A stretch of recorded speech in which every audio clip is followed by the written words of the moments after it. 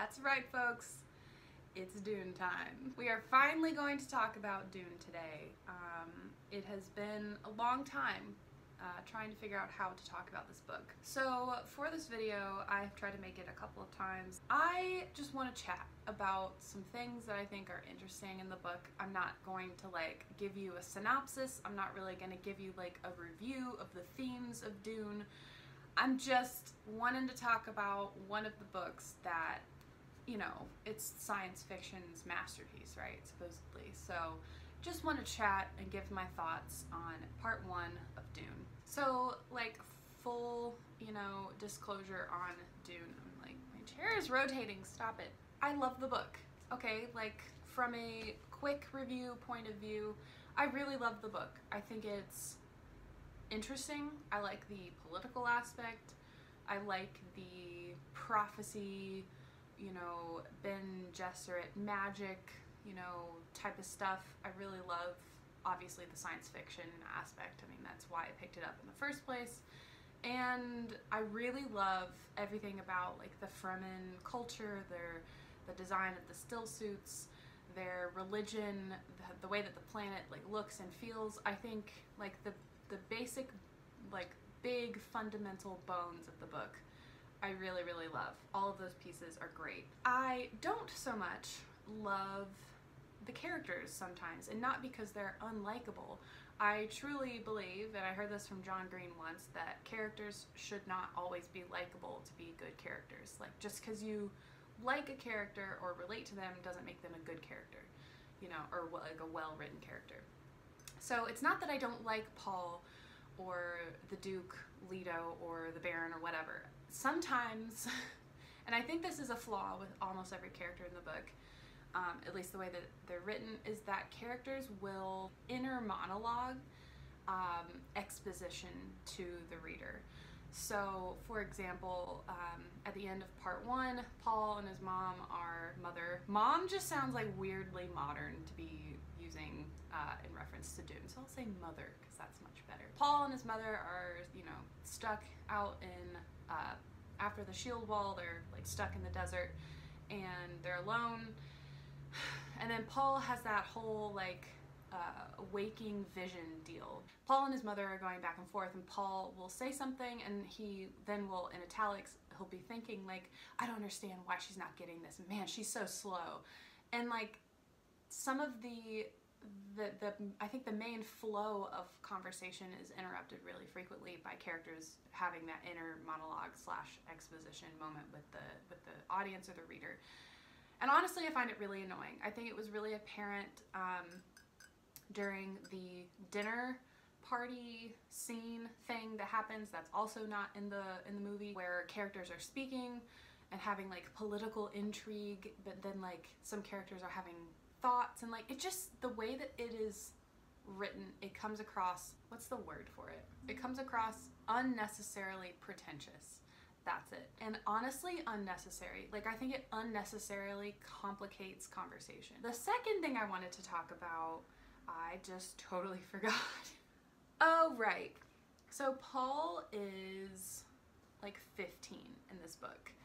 He, even before the awakening of his mind at the end of part one or book one, he is a surprisingly chill, very, very chill, an extremely mature 15-year-old. Now, I understand he is the Duke's son. They're going, he's been trained in being a zen, keep your emotions to yourself, and you always have to be projecting a royal and composed state. But I will say, for a 15-year-old, he's a little not believable to me at all. I've read a lot of books. I've read a lot of books that are aimed at young adults. I've read a lot of books that have younger characters in them. And Paul doesn't have an element of what it feels like to be 15 at all, to me. And I find that really kind of unbelievable. I think he should either be aged up or have some sort of recklessness or being wrong. For example, during that dinner party scene, the Duke leaves at a particular point, and he asks Paul to take over as host. And I just Paul starts this banter with a character, it doesn't really matter, and like Paul will have like the perfect chess move thing to say back and forth, and like he comes across like aggressive and like older, like way older than a 15-year-old. And I just like maybe give some of that writing or some of that conversation to Lady Jessica, who is such a powerful character, obviously, because she's a Bene Gesserit and she's trained her son, and she has the voice and all this cool stuff. And I feel like around other people her character is kind of diminished and not as powerful as she is. Like, she's much more experienced with these like dinner party political intrigue situations. Like, why is Paul having that role? I don't know, it didn't gel with me very well. Characters will react to what he says in that inner monologue italicized way where they're like, oh my god, like he is the one, and he is so cool, and he is so composed, and he said the exact right thing in the exact right way. It seems like he really never truly messes up in any situation, at least in book one. But in the first part, it seems like he never really makes any mistakes anytime he says anything, and if he ever does, it's just like because he was a little too smart, you know? And that bugs me. It's not very believable. I understand he's a character to propel the plot of like the Muad'Dib and the Kwisatz Haderach, all that stuff, but I still think fundamentally your characters should be human when they are, oh well, arguably human, right? I was watching a review of the movie by Red Letter Media. They do lots of movie related content here on YouTube, and it's really good. You should watch it if you don't already. They talked about Dune, the movie. I can't remember who actually said it on the show, but somebody said how Paul is the prophet, and that's like a trope. But this book makes fun of or flips that on its head because Paul isn't really the prophet, because the Bene Gesserit laid all this groundwork that's essentially like false to make him seem like a prophet. So like basically they created like a self-fulfilling prophecy, right? But in that he's like not truly a prophet. And I think later books he like goes on to do like destructive things, and like the Fremen hate him or something. I don't know. I haven't actually read the rest of them. But what I wanted to say about that is, what is a prophet except for someone that other people have said stories about and laid the groundwork for them to fulfill and like check all those prophet boxes? Like, what else is a prophet or someone who is prophetically pronounced, you know? That's just like a weird detail that I wanted to point out. I will note that the book is hard to read. I think it is much less accessibly written than a lot of other like popular sci-fi, fantasy. I don't think that's necessarily a bad thing, but I do think just like from a small inside, I've talked to a couple of people who attempted this book and they just get stuck usually after book one or at some point in book one. And to be totally honest, I attempted this book for the first time in like 2011. I got straight through book one, and then I just like stopped when Lady Jessica and Paul are like starting the Fremen journey, essentially. I was just like, nope, I don't care, I'm bored, I don't understand. I attempted it another time a couple years later, got to the exact same point and quit, and then probably over a year and a half ago, I finally read it from start to finish, and something about it, it just flowed. Like, it just beautifully flowed for me. I loved it.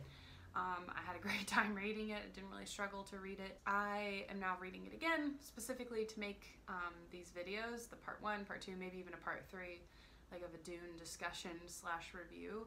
And I'm noticing again that like the writing is of a different, I don't want to say a different era, but it is of a different time of science fiction. I think like if you're talking about like The Expanse or The Leviathan Wakes, like that whole series, that's written in an extremely accessible way. It's very conversational, very easy to follow, flashy. This with the philosophy, the politics, the slow burn journey, I think is much more difficult to get into. I think my best advice would be, if you really want to read it, you know, I think you should take it a little bit at a time. Don't force yourself to get through huge chunks at one time, but to keep consistently trying, because I do think at a certain point the book will kind of click for you and it just becomes this beautiful thing. I think some of the writing in here is like almost poetic. Frank Herbert, like, I mean, he knew what he was doing. So this was written in 1965. It's obviously going to read differently than something written today, but it's definitely worth it. I think you should read it. I think you should, if you're a fan of the movie, I think you should at least try it, especially since you're going to get more material in the first book and probably definitely in the second, because considering how the first book is much smaller than the second. I've been talking for 12 minutes about Dune. I'm not even really sure what I said. Yeah, so that's how I feel about that. Thank you so much for watching. I hope this was somewhat worth watching, because again, this was not a traditional review. I'm just sort of spouting some thoughts about a book that I like, which is essentially what I do on this channel. So I hope you guys have great days, great weeks, great months, great 2022. And I will be filming part 2 as I complete the book for the 4th time / 2nd time / maybe 3rd time. All right, that's everything I got, I guess. Bye.